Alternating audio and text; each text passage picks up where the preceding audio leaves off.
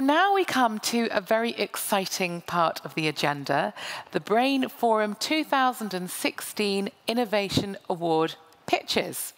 Now, in this session, we're going to be hearing from 6 promising startup companies who were selected just yesterday, so they haven't had a huge amount of time to prepare for today.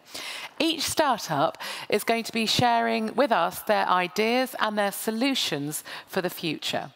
The best startup is going to be chosen by you, our audience, via the Forum app, which I'll tell you about in a moment's time. But if you actually haven't downloaded that app yet, you really must, because it's your chance to vote. And also, the jury have a say in who's winning as well today, and I'll introduce them in a few moments' time. Voting is only going to start at the end of the session after everybody has had a chance to pitch, and I will let you know when you can start voting. But for the time being, if you could just please make sure you have the app that you need. Well, let's get on. I'm very pleased to introduce the chair of the panel, Claude Florin, who helped to launch the Brain Forum Innovation Award just last year. Claude is an active investor in early-stage companies, supporting more than 40 startups around the EPFL campus as a business angel with A3 Angels. He is also a venture partner at Polytech Ventures. Claude, thank you very much for being here. You're going to take us through later on, aren't you? I'm now going to introduce the jury, who will just say a few words about themselves as we say hello. Monica De Luca. Yep, my name is Monica De Luca. Thank you for having me here. It's a great pleasure. I am the president of the Federation of European Neuroscience Societies and the vice president of European Brain Council. And as a background, I am a neuroscientist, so I am absolutely passionate of basic science. So I'm afraid I'm representing science here at the panel, but with a strong conviction that particularly in neuroscience, we are facing a major societal challenge, so we need innovation. Monica, thank you very much. Tej Tadi. Right. I'm Tej. I'm the founder of MindMaze. We're a company that combines virtual reality, augmented reality, a lot of neuroscience to build a wide range of applications. Our first products help a lot of patients with upper extremity motor deficits, and then we have products we're going to launch this year for gamers to help improve their performance. Thank you, Tej. Markus Goebel. Good afternoon, everybody. My name is Markus Goebel. I'm a physician by training, joined the industry in 1990, have been working as a managing director for the Novartis Venture Fund since 2004. And our small group of 10 reports directly to the CFO of Novartis. So we are clearly distinct from our parent organization. We invest early stage, run a high-risk, high-return model, and want to invest into something that we believe is going to result in a paradigm shift 5 to 7 years down the road. Thank you very much for the invitation here. Thank you very much, Markus. Jemila Houacine. Hello, I'm Jemila, working at Medicxi Ventures, early stage investors based in Europe, London and Geneva. I'm a neuroscientist by background as well. It's a pleasure for me to be here. We invest in early stage projects as long as we're completely amazed by the science, so we're keen on looking at innovative and super great scientific projects. So. Okay, well, I'm sure there's lots of people who are just about to amaze you. A very eminent jury we have ahead of us. Claude, can you just tell us, I understand that you made the semi-final choices just yesterday out of 18 startups. That must have been really hard. Well, actually, we started a few months ago by meeting about 40 neuroscience startups in Europe, and yes, 18 of them made it to the semifinals. It was very interesting. I would say first we had a very good jury coming from all background, venture capital, corporates, but we had also startups from every single field, you know, diagnostic, pathology, up to consumer application. We'll have a snapshot. So we're really excited. I think, again, today we have a very balanced startups. And I want to say one more thing is I got dragged into that adventure by one feature of my brain doing my early engineering, which is curiosity, unbound curiosity. And I want to also thank Walid and the Brain Forum to have accepted the idea last year and to continue this year. It's a fantastic idea. Thank you very much. Best of luck to the jury, but best of luck to all of our people who are just about to pitch.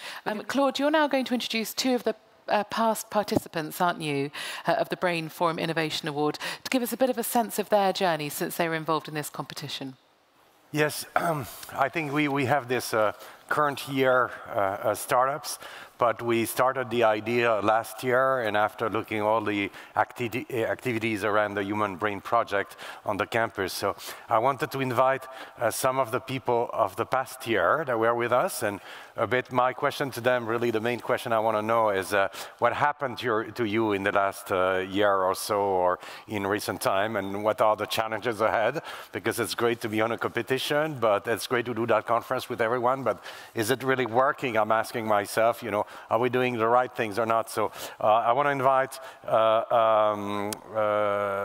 Vincent Delattre from G Therapeutics, from the spin-off of Professor Courtine Lab, and I also want to invite Jean-Marc Wismer from KB Medical. They're both in spinal and moving up to the brain. Okay, so what happened to you in recent months, and what are the challenges ahead? Thank you for coming. So I'm Vincent Delattre. I'm a co-founder of G Therapeutics. It's a company developing a therapy for improving recovery after spinal cord injury. As Claude said, it's a spin-off from PFL, where scientists have demonstrated for the first time in fully paralyzed animals that they can recover the capacity to walk. And the approach is based on the combination of electrical stimulation of the spinal cord with robotic training. And the combination of these two factors promotes remodeling of neural circuits, both at the spinal level and the cerebral level, and restore voluntary control of locomotion. And at G Therapeutics, we want to take the step to humans. So we are translating this groundbreaking breakthrough into a therapeutic intervention for human patients. Jean-Marc, I've seen you have brought a huge robot on the booth. You want to tell us what it is about?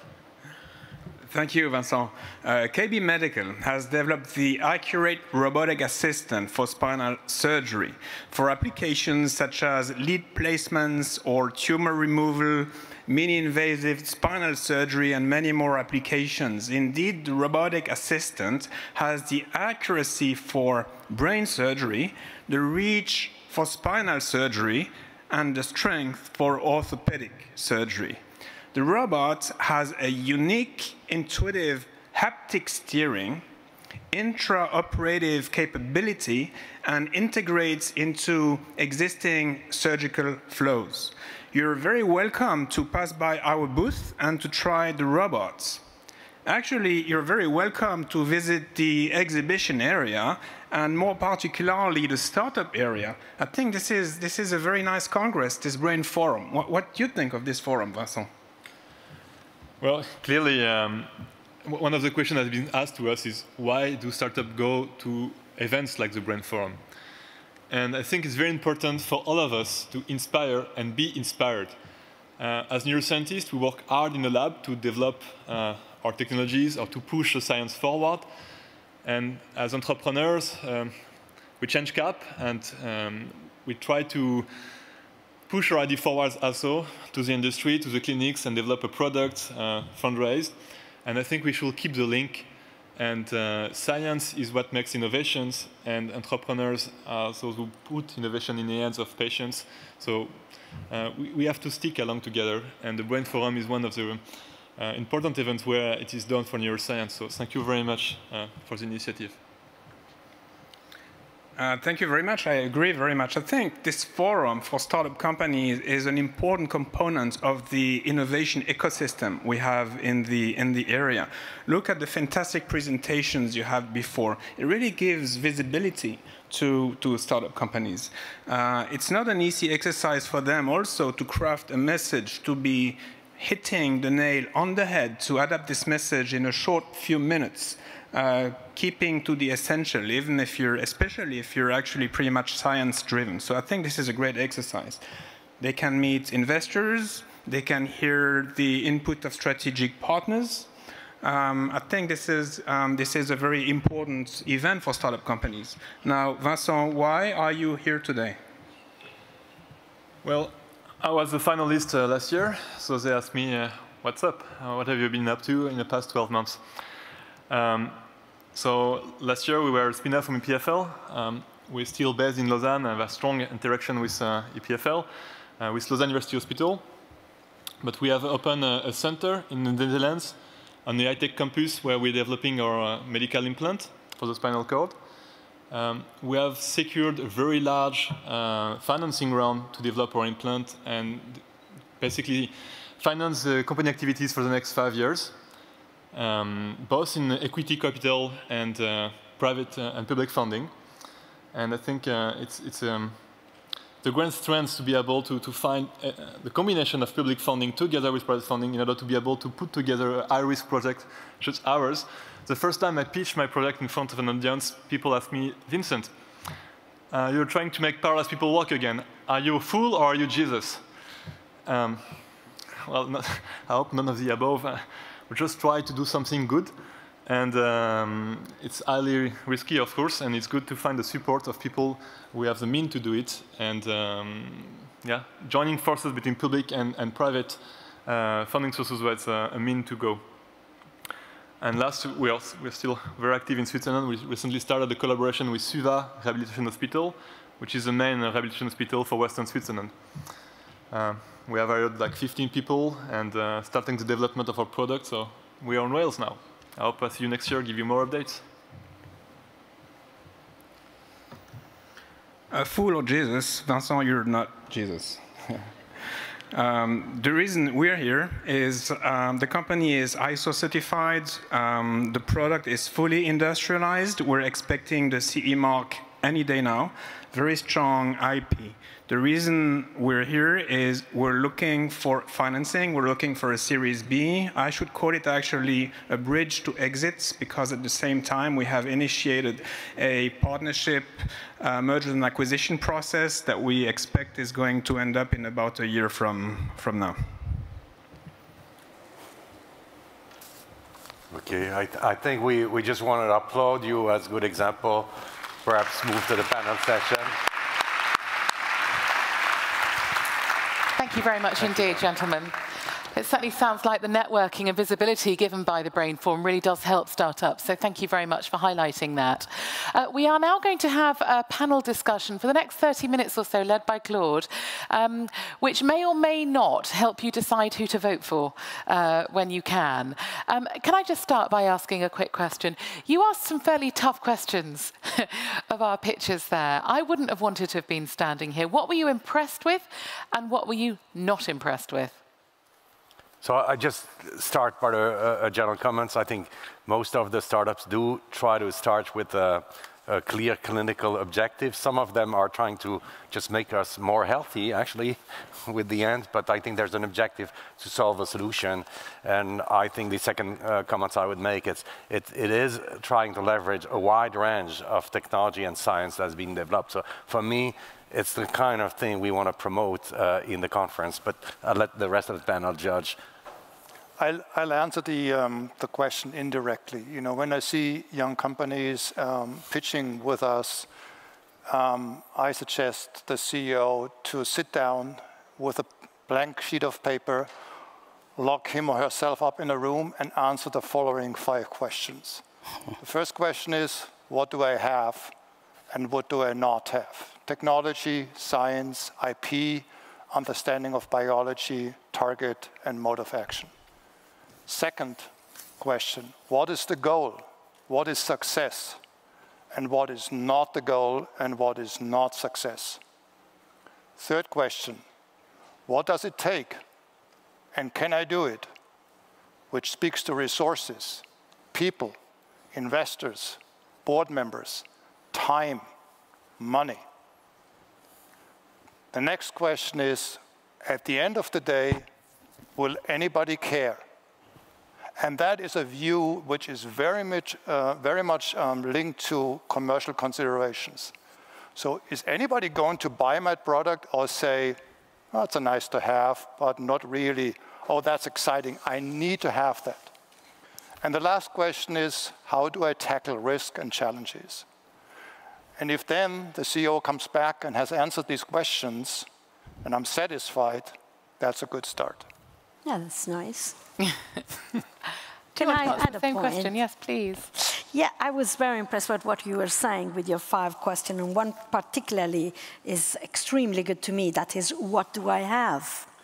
Because I like very much the discussion today and all the push that we have towards innovation.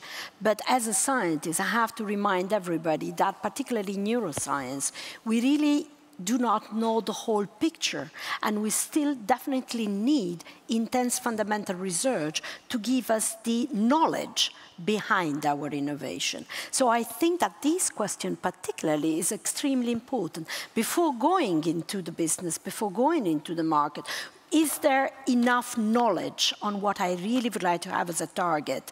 Is there enough basic research that gives us the correct background to proceed and to move on? So I thank you for this, because I think it's absolutely needed. Okay. Claude, I'm going to leave you to chair the rest of this session, and then we'll open the voting. So maybe I'd like to continue a little bit on that topic, or say we got some rules. What else could we do with these startups? You guys think, you know, what should we encourage? How do we do ourselves, and the audience as well, by the way, enough to help them? And what would be the criteria of success? You know, I don't know if you've got some suggestion and insights. Maybe I can start with an idea. What we think is really important, of course, is to, as you were saying, at some point sit down and really get to know exactly what you have in hands, and the knowledge and the know-how you have behind that. And if you find that you're missing, there are some gaps in the scheme you have in front of you, it's super important to go and get the knowledge and the know-how you need, and get in touch with the right people with the right expertise. Because in the end, you have, then of course, you have a better overview of what's going on outside, what's happening on the market, for example. But also, it's a way of minimizing the risk, because there's always risk to be taken, but in the end, you want to minimize it with what you can bring as knowledge right away, from the beginning. How did you get started? What would you say? I'm the startup guy on the panel, I think. So. Now, I think it's fantastic that it takes both perseverance, and I think we're all fools being entrepreneurs, because these guys pitch all the time. They have to do it 100 times. They have to be passionate about the idea. They have to convince an audience, still be true to their vision, make diversion. So it takes a lot of perseverance. It's already great they're on the panel and they're trying to express their idea on the podium. So congratulations. I think it's great that you're here. But I mean, practical points. I think the one thing that didn't work is I think there's a disconnect between how you want to address the market versus the amount of funding and resources you want. It's typically an ecosystem thing where consumer businesses might need a lot more money versus how you want to, tranche your funding for a healthcare business. There's those large investors right here. But from my mistakes, I can only tell you about mistakes. The one thing I was told very early is hire slowly, fire quickly. It's, I think, an important thing to have. It's also important, I guess, and I agree to what Markus has just said. Having done it in your head 100 times, I think we will learn what the best way to address the message to an audience is. But I guess you have to stay true to your heart, right? Exactly why I'm going to do this, if I'm going to risk my family and my life for this and for the world, to change the world. So there's a few practical things to address, but I mean, it's a discussion. We can continue this, but I think there's a massive funding gap to be discussed between early stage and late stage ventures. So, yeah. I'll leave it to you. I guess I'd like to enter a little bit debate a bit differently, and rebounding on your question, what do we have and what we have not. I'm actually driven by curiosity, which means I'm even more driven by what we do not have than what we have.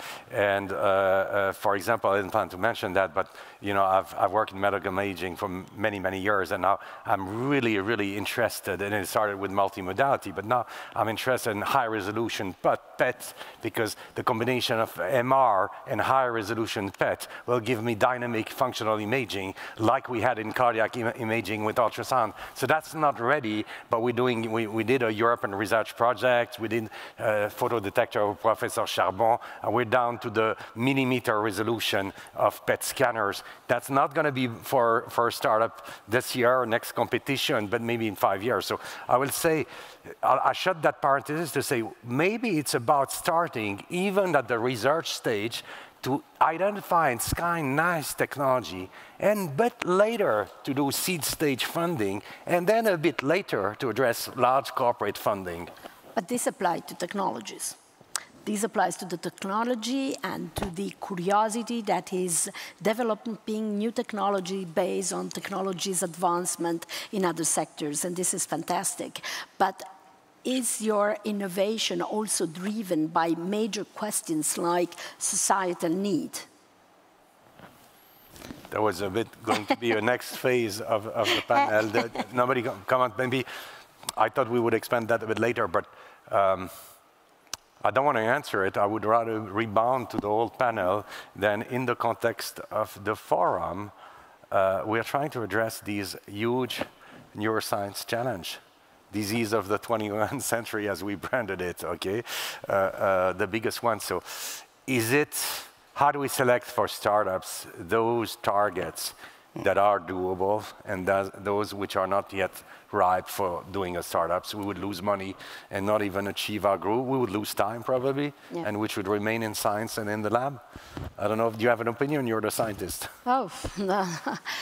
Not really an opinion, but I think that these challenges has to be taken into consideration sooner or later. So I would like to see a real merge between the two worlds of the curiosity-driven and on the fact that you are really exploiting your brain and your research in certain domain with the fact that you need to merge with reality and what are the needs. And so I think that the two worlds should merge at a certain time. This is a good opportunity, for example. I think if someone's looking to make a startup, if you're in neuroscience, healthcare, future trends, macro trends, if you're looking into drug-device combinations, drug-software combinations, it does not matter if it's a consumer proposition, if you're an add-on device, that's where the trends are. I think more and more, if you want to look in the future, data, machine learning, how that's going to creep into our lives in healthcare beyond Facebook and messaging, is going to be important. So there's some nice trends out there. So if you're looking to make a startup, there's quite a few opportunities in the way you can combine different modalities. If you want to be a hardware business, you've got to be careful. It's a lot of money. I think software, apps, scalable quickly. And yeah, make all your mistakes quickly, I guess. But future trends, I think drug device, drug software, a lot of database startups, exciting. Yeah, also maybe one last point on my side is that, of course, now I'm on the side of the investors, although I had been a scientist before, and we really encourage appetite for risk. This is our daily concept now. What I think is that. For us, of course, you never know whether this molecule will work and show good data in phase 2 proof of concept. You never know. You never know what can happen. There's always, so drug development is very highly unpredictable. But what we feel as investors and what really matters for us, especially at early stage, is that we feel that the people we're talking to have a path in mind and that they know what they're dealing with, or at least they will try to fill the gaps of what they don't know. And for us, this is also what matters. The pitch we get and the feeling we have about how much leadership there is in front of us. We're aware that we're taking a risk, but now we feel like we trust the person we have in front of us. This is, I would say this is a big step. Yeah. Want to add a comment on that? Maybe I have a part I'm interested in, maybe again in the context of the conference. The conference is a pan-European conference, a little bit on the side of the European flagship research on the Brain Project.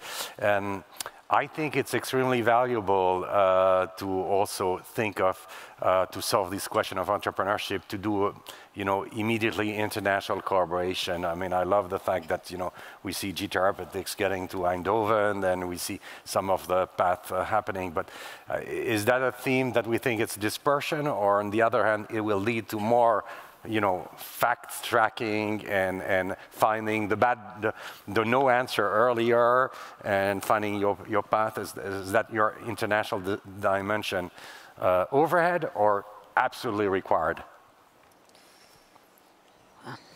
Who wants to start?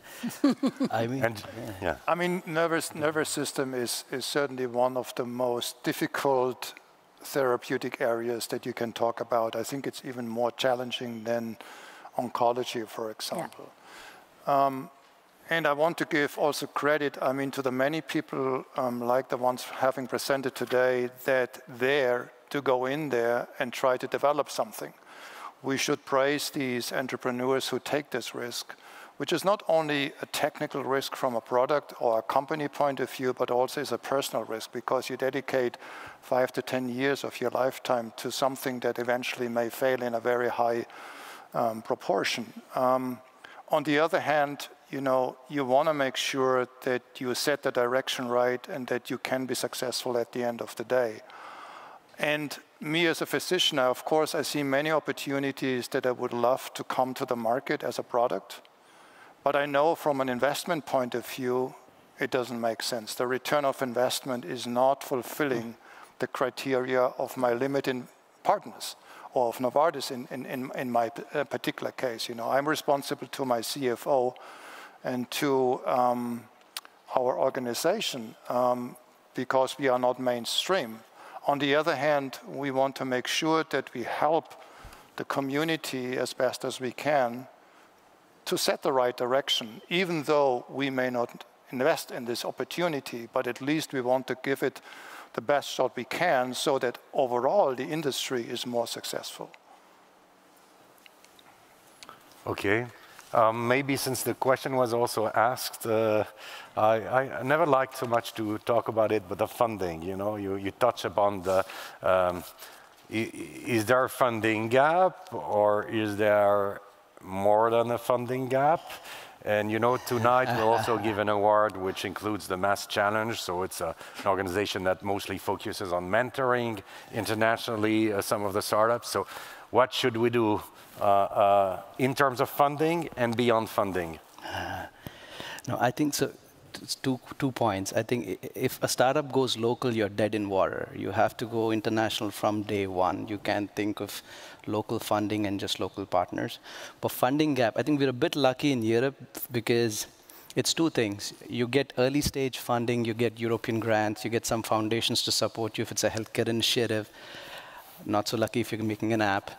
But what it does is gets you attached to the idea and you keep working on it thinking you might get some more. It's like drip feeding yourself, right? Without really commercializing the product. So if it's a healthcare product, the biggest gap I've seen is you get the first million, you get the 4 million, you build prototypes, you're excited by patients, then what? When does a reimbursement company pay for this? If you make 500 patients, what do I need 50 million? Will I get 50 million? They're going to say you have to commercialize first. So it's a chicken and egg situation, right? So the funding gap, I guess, beyond organic funding and going international, there's a lack of investors, early stage VCs, have to probably look at pre-revenue, pre-regulatory, pre-clinical investments, and I think Markus will have something to say there. Because the late-stage investments, I guess, are relatively easy to use because the ROI is essentially there to take. It's also very diverse locally. So there is also a jeopardized situation in different states. So this is also counts a lot. So the combination between the international funding and the local funding and the local environment, I think, is also met. So, yeah. I could comment that I spent the last 6 years of my life, I never intended to. It's a byproduct, probably a gain of curiosity, but with a couple of classmates, we helped put initially 6 million and definitely pre-seed. Yeah. We invested in a company prior to their foundation here on the campus. Then some of the others got more involved in setting up Polytech, which now has been raising something like 35 million, again a bit slight, but you'd call it regional, seed stage, not totally for money, okay, there's a lot of foundation support there. And I felt that what was most important was not the money, was the fact that all that was leveraged with people who are probably in the room, you know. We had investors in the 10,000 and whatever joining, and what I used to tell the entrepreneur, you know, what's most important, forget the pitch, forget the business plan, and forget your very good remarks, but try to get some friends. I would prefer friends who are knowledgeable, who had an experience, who lived their life in a hospital, who know what happens in the field, but primarily they're friends because they're not going to mentor your project, they're going to mentor you personally and help you go use the best use of your time. So that's a message to the audience. So I devoted a bit of the time to that, and I find it very good that then you have people like Jemila, you know, in our front. I'll say one more thing because I read what is on their website. They encourage teams that combine scientists that could become industry leaders, that are smart, insightful, driven by clear product vision, and very comfortable in uncharted territory. I love these words, you know. But they want to address clinical need, and they, of course, then turn to technology and products and whatever. But I think it's a certain spirit. So for me, these words are probably more important than the amounts of money. That's my impression.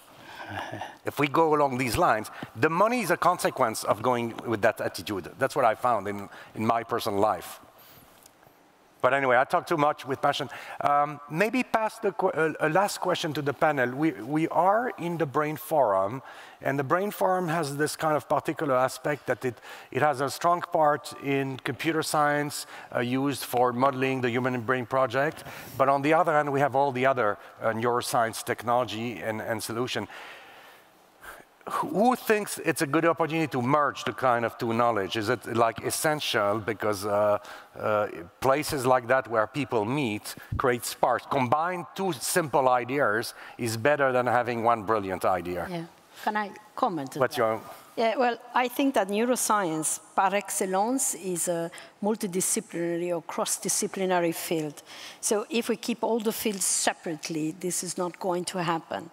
And as I said, we still need to increase our knowledge as first, and we still need to face enormous societal challenges. This morning has been discussed about Alzheimer's disease. Tomorrow we will talk about mental health.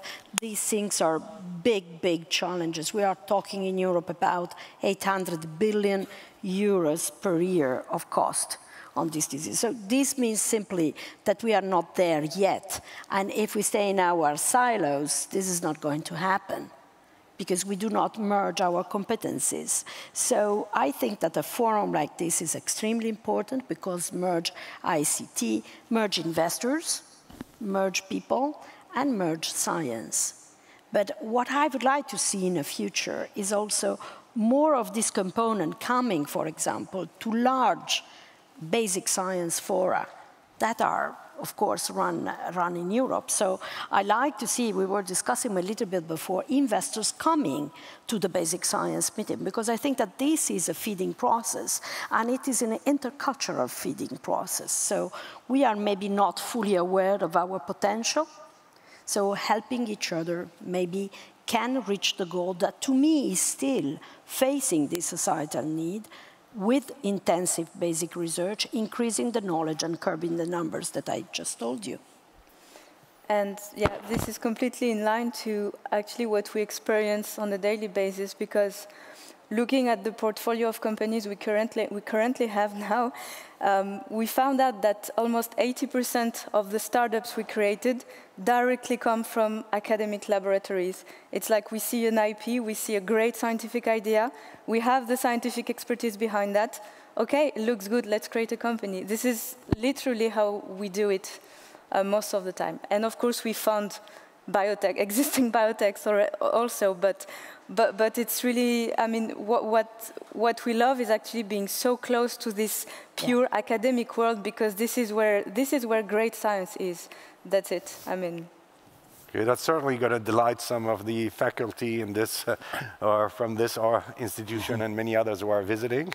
So I think it's a good. I also believe that that's a foundation, you know. Sure. Yeah. And I'm tomorrow at the advisory board of the risk finance of the European Commission. So officially, we try to make best use of 140 billion euro for the coming years. And I always say it's science, and it's perhaps excellent science. Absolutely. So no compromise. Certainly, we're not about social. We're trying to find the best. No. Yeah. That's, I agree. Yeah. Excellence is the word. So maybe more science and just more experimentation. So maybe we're not doing anything wrong. No, but yeah. Perhaps good to acknowledge again the role of private individuals. And last year there was a philanthropic session with Hugo Wies and some of our visitors in the front row. So the people who fund that conference, by the way, and this is coming from private means. So perhaps we could acknowledge that also in that thing, maybe not only the funding, but the encouragement in general. Yeah. No, and any question in the audience, I'm just thinking, because we're debating there, and maybe there's somebody who's got a boiling question. Is there anybody who was inspired, I'm sure you were, by the pitches that we had and wants to get involved in this conversation? Well, you're already falling asleep and you don't need that startup might advice. Just have to go. Is there anybody who'd like to ask a question? I'll give you a moment, because I've got a question that I would quite like to ask, which was whether or not the panel feel that the pitches today address the right clinical needs that we have. Were they aimed in the right direction? My question is, do they have to? A very good answer. So maybe not. It's up to the panel. Yeah, partly, yes. I have to say that I was impressed by reading also the material and talking to them. Partly, they have a clear mind on the clinical validation and the unmet need, and partly they are technology-driven. So I think it was a good combination. But in the future, maybe we need also to tackle more directly the societal challenge we are facing. And, you know, some fields are not that popular because we had fields in which, as he said, the return of investment is a tremendous risk and is maybe too low. And although you have the knowledge, maybe people are not engaging that much. So maybe in the future we can reach and fill that gap as well. So I'm looking at my cards here, and the fact that I know the other startups, and I'd say, first, we had a few startups that are maybe addressing too many clinical needs and spanning too wide. Some that were trying to shoot two bullets with one solution. One solution. Okay. And for those who are not on stage, I have to say that on the booth, we didn't pick them perhaps to come on the booth, but they are addressing real needs. With maybe not a unique solution, but I'm thinking of all the many addressing rehabilitation, and we have a shortage of 600,000 nurses in Europe for rehabilitation. And sure, some of the demonstration of the panel, they address a perfect. It's maybe not the only one in Europe who do it, but they do a very useful approach. So I also want to acknowledge these startups. They're all interesting in their own right. So yeah. I think what interests me the most is the approach, the multidisciplinarity of them bringing software, devices, the biotech piece. That's the exciting part.